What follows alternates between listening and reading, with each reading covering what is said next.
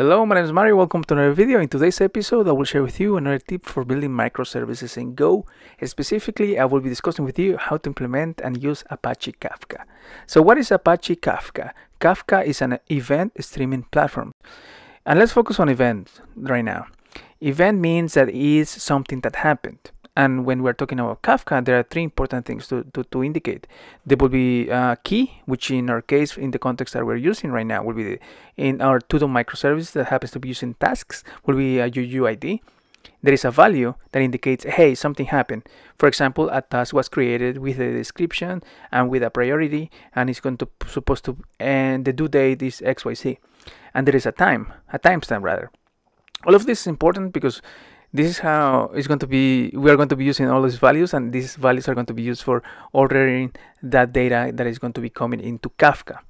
So what is Kafka used for? So it's used for publishing and subscribing to events, storing events, and processing events. And it does all of this thanks to the event streaming platform that is happening behind the scenes with Kafka.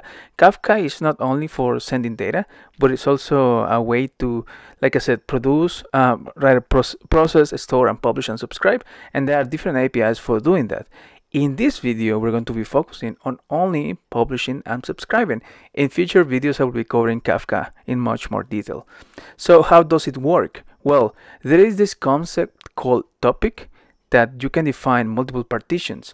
When there is a producer and it sends an event to the topic, the way the topic is configured, it will send and organize those events depending on the partitions. They will still keep their order.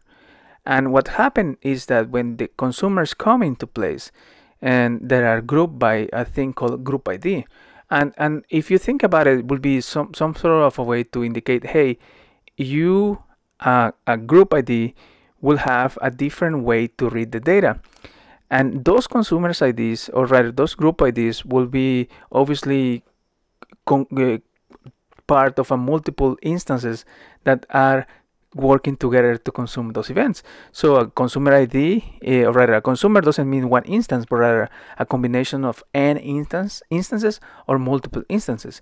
And the way they read will always be in the order that they were configured. And this is important to notice because depending on how the consumers are configured, they can read things in a different way. Rather, the instances that are part of that group will be reading the events in a different way. However, all of them will always keep the order. So although, for example, the consumer 1 with the group ID ABC already finished reading those three events, if there is a new consumer called consumer 2 with the group ID XYZ, it will come in and still read those events that are still available in the stream in Kafka. So this is the important thing about Kafka, or the cool thing about Kafka, is that when you're sending data to Kafka, everything is stored. And there is obviously a duration right there when the events will expire, but you can still add new consumers, and those can still consume those events that were coming or were already produced, I don't know, a few days ago, a few hours ago, and whatnot. So that's enough. Let's go and let's discuss the code and let's see how this works in real life. As usual, the link to the code will be in the description. There's a repository that you can clone on GitHub, and you can feel free to check it out. So I have these two applications already running. One will be the Elasticsearch indexer, and the idea what we're going to be doing is something like this. So we are going to be creating a task that happens to be, let's say, new task. And as usual, most of these things are reusing the things that we already built previously in previous videos. So feel free to check those out. So when I create a task, what is going to happen, I want you to pay attention to this window. It will be receiving an updated event, or rather a created event that indicates, hey, an event was created, an event was submitted to Kafka, and then the consumer will have to do something about it. In the context of this implementation, I'm doing something similar to what I did in the previous video with RabbitMQ, and I'm just receiving the event, and I'm literally indexing that event. So because I'm doing an indexing in Elasticsearch, what I'm going to be doing to demonstrate what just happened is I'm going to just search what was just included, or rather what was just created, and this one is actually returning a bunch of different values. But if you scroll down to what was posted right here, you will notice that this is the one that was created just now, which is 7F and then some sort of a UUID. If I look at the results, you will notice that there is a 7F and so on and so forth. And the same happens with all the other events. I will show you how this works in the code. So if I do a task and I say a change again, and then I will do the due date 12, and it's done is true. Again, I will be receiving, oh, what happened? Oh, there's a mistake right here. If I do again an update, it will execute invalid request, which goes, oh, obviously this is incorrect. If I do an execute, it will be okay, and you've noticed that there is an updated event right here. Again, if I go back to the Elasticsearch endpoint that we implemented previously, you will notice that if I search by change, you will see the one that I just changed. So how does this look in real life? If we look at the implementation, there is a new repository that does what I was just describing, which is, hey, we're going to be doing sending or publishing the events to Kafka after receiving those events in the service. So if you remember, all of this is sort of similar to what we did before with RabbitMQ, but rather now instead of calling RabbitMQ, we're calling Kafka. And the biggest difference, I will show you what's the biggest difference between the two implementations, is that in Kafka, what I'm trying to do here is instead of using gob or encoding gob like we've used before, I'm actually using JSON. And this is a way to sort of like defining an encoding format between your different services that you're using. So there are a bunch of services, there are a bunch of different ways to encode, obviously, messages. There's Avro, there is protocol buffer, JSON, binary, and you can come up with your own. So what I'm doing here is I'm actually using JSON because I want to show a different way to do this. In future videos I will show you how I like doing this for versioning purposes, but for now we're using JSON. Okay, so I'm defining a new event type, which happens to be right here. Oops, what the heck is going on? Oh, there you go. So this event is literally a struct that happens to be including a type and a value, and I'm coding that value, and I'm just literally sending that to Kafka. The consumer is slightly similar to what we did before with a Elasticsearch in Rabbit, or RabbitMQ. Is receiving, again, this one is again one of those things that is using graceful shutdown and all of that fun stuff. So please, again, check out the code and play with it. If we looked at the actual code, you will notice that there is, again, sort of like an infinite loop that is receiving an event and then pulling the values from the Kafka consumer. And what is this doing is waiting for 150 milliseconds to pull the values from the consumer, or rather from Kafka. And then from there, depending if the value is valid according to our rules, it does what it's supposed to be doing, which will be indexing or deleting the records.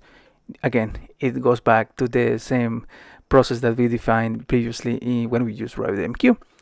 Now, like I was telling you, what is the biggest difference between using, for example, if I've been talking about RabbitMQ or Kafka, is that if we look at the way we have right here, and again, we already processed 3 events, right? According to this. The cool thing is that because we can define or replay the events after they were pushed to Kafka, we can add new clients that they can replay those events or reconsume those events after those happens while that data is still in storage. And that is the biggest difference between RabbitMQ and Kafka, for example. So if I do a consumer using the default, if you go to the quick start in Apache Kafka, there is this fancy way to download a few different tools that are basically useful for interacting with the Kafka service. So if I do that and I execute the consumer, you will notice that I'm going to be receiving all the events that were produced previously, although I'm literally a different client. So it was creating a Kafka rules, hello world, new task, and I changed it. Okay, if you notice, I have the updated right here, I created, and one that I created before. So how cool is this, right? Because it depending on what problem you're trying to solve, perhaps using Kafka makes more sense, or maybe perhaps it makes sense to use RabbitMQ, or perhaps it makes sense to not use any of these because it's overly complicated. Again, it's one of those things that you need to consider when building microservices and whatnot. So let's jump into the conclusions and let's discuss what should we be doing next? So when should we use Kafka in the first place? So if you're planning to build something that is highly distributed, that happens to be communicating with different microservices, or rather you're building a system that consists of multiple microservices that happen to be communicating with each other via messages asynchronously, and those happen to have the need to replay messages from time to time, perhaps it makes sense to use Kafka. One thing I can tell you right now is that Kafka is a highly difficult thing to manage, and maintaining it manually, it's a really difficult thing to do.